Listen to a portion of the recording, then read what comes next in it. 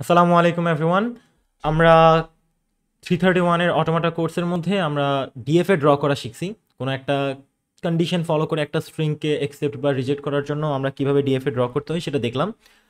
But sometimes আমাদের মোর দেন one কন্ডিশনও থাকতে পারে।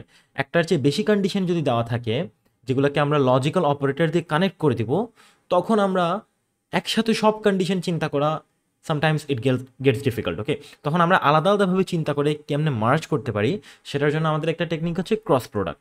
ওকে, যেমন কি আমরা খুব সিম্পল একটা যদি ডিএফএ ড্র করতে চাই, like odd number of wands. Okay, odd number of wands, এমন এমন সব বাইনারি স্ট্রিং যেটা হচ্ছে অড নাম্বার অফ ওয়ান্স থাকবে, সেগুলো অ্যাকসেপ্টেড হবে। তো তার ডিএফএ আমরা সবাই জানি দ্যাট একটা স্টার্টিং স্টেট, আমি যদি একটা ওয়ান পাই তাহলে হচ্ছে আমার নাম্বার অফ ওয়ান্স অড হয়ে যাবে, যেটা অ্যাকসেপ্টিং স্টেট। আবার আরেকটা ওয়ান পাইলে নাম্বার অফ ওয়ান্স ইভেন হয়ে যাবে, যেটা রিজেক্টিং স্টেট। অ্যান্ড যদি জিরো পাই তাহলে আমার স্টেট চেঞ্জেস, মানে স্টেটের কোনো চেঞ্জ হবে না। ওকে, তো দুই স্টেটের একটা সিম্পল ডিএফএ, এটা হচ্ছে অড নাম্বার অফ ওয়ান্স। আবার আমি যদি আরেকটা প্রশ্ন করি, দ্যাট এমন সব বাইনারি স্ট্রিং যেখানে double one as a substring থাকবে, double one as a substring. Okay, so double one as a substring, আমি ডাবল ওয়ান না দিয়ে অন্য একটা দিই, বিকজ ডাবল ওয়ান সবাই মোটামুটি পারেন। এখন সাথে সাথে আমাদের আরেকটা ডিএফএ প্র্যাকটিসও হয়ে যায়, তার কারণে আমি একটু চেঞ্জ করে দিচ্ছি। Let's say 10 as a substring. ওকে, দুই দুই দুই বিটারই একটা দিলাম, 10 অ্যাজ এ সাবস্ট্রিং। এমন সব বাইনারি স্ট্রিংস এক্সেপ্টেড হবে যেগুলোতে 10 অ্যাজ এ সাবস্ট্রিং থাকে। তো এই ধরনের প্রশ্ন আমরা মানে মোটামুটি পারি। সেটা হচ্ছে আমাদের একটা স্টার্টিং স্টেট থাকবে, একটা ওয়ান পাইলে একটু আগাবো, সেখান থেকে জিরো সাথে সাথে পাইলেই আমরা অ্যাকসেপ্টিং স্টেটে পৌঁছে যাব। ওকে, মানে এই জায়গায় জিরো পাইলেই পৌঁছে যাব। ওয়ান পাইলে, একটা ওয়ান পাইলে আগাবো, অ্যান্ড ওয়ানের পরপর জিরো পাইলেই এখানে পৌঁছে যাব। অ্যান্ড ওয়ান পাইলে কি হবে, এটা এটা আমরা অনেকগুলো প্র্যাকটিস করছি। তো আমি এটা নিয়ে ডিটেলে বলতেছি না। ওয়ান পাইলে আমরা এখানে হোল্ড করবো, মেবি সেটাই আমাদের 10 এর প্রথম স্টার্টিং ওয়ানটা। ওকে, তো আমি একটা ওয়ান পাইছি, আবার ওয়ান পাইছি, তাহলে আমি এই ওয়ানের পরে জিরো পাইলেও কিন্তু হয়ে যাবে। তাহলে আমি এই এই স্টেটেই ওয়েট করবো, আর যতক্ষণ জিরো পাবো ততক্ষণ শুরু হবে না। আর এখানে হচ্ছে আমি অলওয়েজ থাকবো 0,1, যেহেতু 10 একবার পেয়ে গেছি, আম ডান।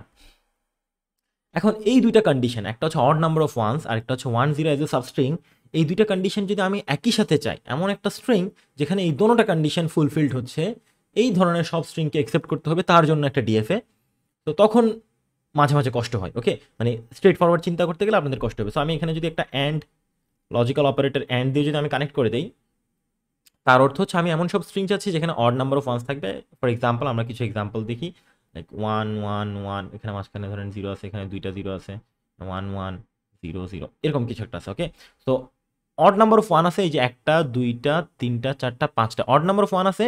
আর 10 আছে সাবস্ট্রিং, এই যে এখানে একটা 10 আছে, অথবা এখানে যে কোনো একটা থাকলেই তো হচ্ছে। ওকে, 10 এজ এ সাবস্ট্রিং আছে, তাহলে এটা অ্যাকসেপ্টেড। আবার যদি এমন হয় 0 0 0 1 1 1, তিনটা one, odd number of wands, so তিনটা ওয়ান মানে odd number of wands, but কোনো 10 নাই। এখানে 0 1 আছে, 0 0 আছে, 1 1 আছে, কিন্তু কোনো 10 নাই, তাহলে এটাও হচ্ছে না। আবার 10 আছে অনেকগুলো, এরকম 10 10 10 10, সবগুলোই 10, কিন্তু ইভেন নাম্বার অফ ওয়ান্স, এটাও কিন্তু অ্যাকসেপ্টেড হবে না। তো আমি যদি ডিরেক্টলি মানে একটা একটা করে স্টেট দিয়ে দিয়ে চিন্তা করতে যাই, তাহলে অনেক কষ্ট হওয়ার কথা। ওকে, মানে সবাই হয়তো পারবেন, আপনি একটু এক্সপিরিয়েন্স হয়ে গেলে হয়তো ওইটাও হ্যান্ডেল করতে পারবেন। তখন আবার তিনটা কন্ডিশন পাঁচটা কন্ডিশনের জন্য আপনার কষ্ট হবে। ওকে, মানে মানুষ মাত্র এটা আসলে কষ্ট হওয়ার কথা, কারণ কি আমরা আলাদা আলাদাভাবে এত এত ডিফারেন্টলি চিন্তা করে এতে অভ্যস্ত না। তো এখন যেই কাজটা করা যায়, সেটা হচ্ছে আমি এখানে একটু নাম দিয়ে দিই এ, আর এখানে নাম দিলাম বি, এ বি, এটা হচ্ছে এ আর বি, এটা হচ্ছে এক্স ওয়াই জেড, এই স্টেটগুলোর নাম দিলাম। এখন আমরা একটা স্ট্রিং একসেপ্ট করবো আসলে কেমন, মানে এই যে 1 0 1 0 মাঝখানে যে একটা লিখছিলাম এরকম 1 1 1, পাঁচটা 1 0, এভাবে করে যে একটা একটা স্ট্রিং দিছিলাম যেটা একসেপ্টেড হয়েছিল, এটার অর্থ কি, এটা একসেপ্ট হওয়ার অর্থ কি আসলে, মানে এই মেশিনেও এটা একসেপ্টেড হয়েছে, ওই মেশিনেও একসেপ্টেড হয়েছে, রাইট? মানে আমি এই 1 0 1 0 0 1 1 1 0, এটা যদি এই মেশিনের স্টার্টিং স্টেট থেকে শুরু করি, তাহলে এই যে ওয়ান, আমি একটু পয়েন্টার দিয়ে দেখাই,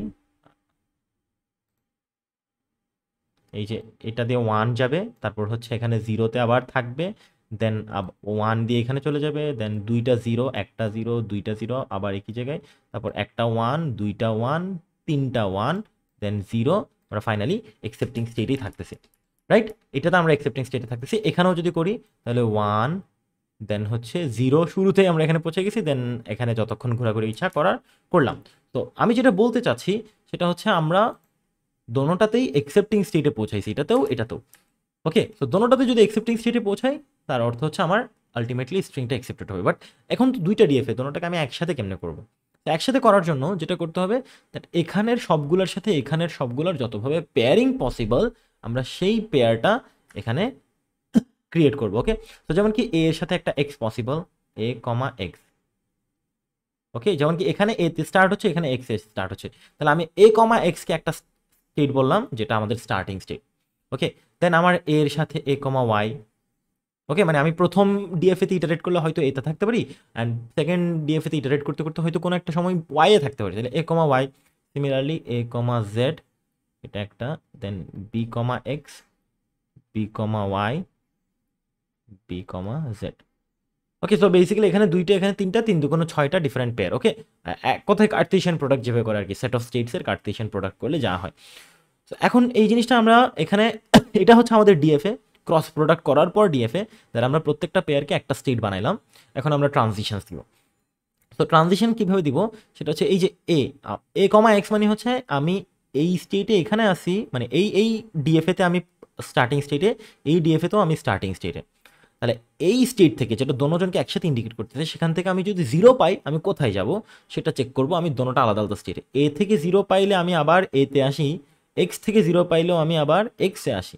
তাহলে এ কমা এক্স থেকে 0 পাইলে আমি আবার এ কমা এক্সে আসি। ওকে, তো এটা সেলফ লুপ হয়েছে, হয়তো খুব বেশি ক্লিয়ার না, বাট আরেকটা দেখলেই আমরা বুঝতে পারবো। এ কমা এক্স থেকে 1 পাইলে কোথায় যায়?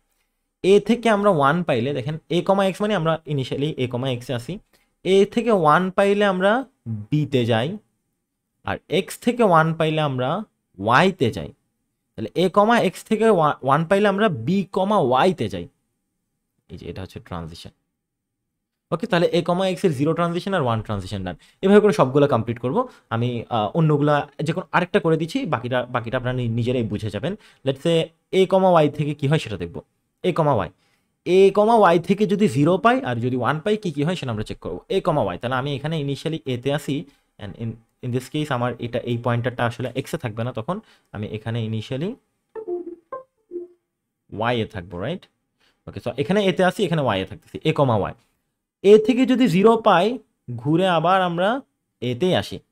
ওকে, এ থেকে 0 পাইলে এতে আসি, বাট ওয়াই থেকে 0 পাইলে আমরা জেডে চলে যাই, তাই না? তাহলে এ কমা ওয়াই থেকে 0 পাইলে আমরা এ কমা জেডে যাব।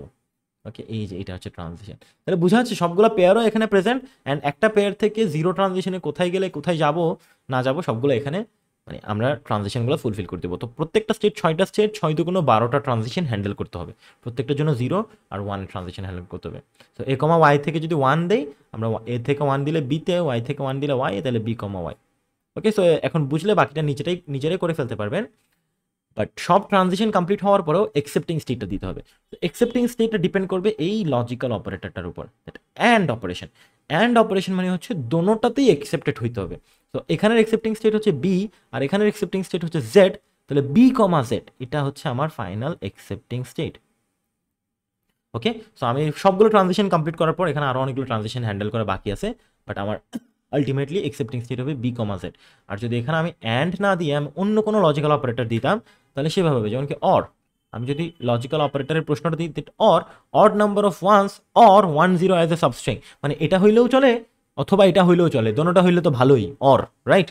তো ইন দ্যাট কেস আমার এখানের বি থাকলেও একসেপ্টেড অথবা জেড থাকলেও একসেপ্টেড। সো আমার এই 6টার মধ্যে, এই 6টা স্টেটের মধ্যে আমাকে খুঁজতে হবে বি। এখানে বি আছে না, এক্স বি এর সাথে কে আছে, উই ডোন্ট কেয়ার, বি থাকলে এটা একটা একসেপ্টিং স্টেট, কারণ কি অর অপারেশন।